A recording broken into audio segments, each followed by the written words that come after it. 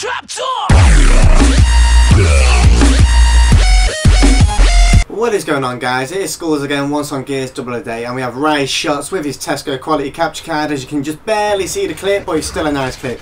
So he's on Clock Tower on Gal 1, he's going to get the first blind fire, turn around and get the double blind fire. Really nice clip there, guys. Keep sending your submissions.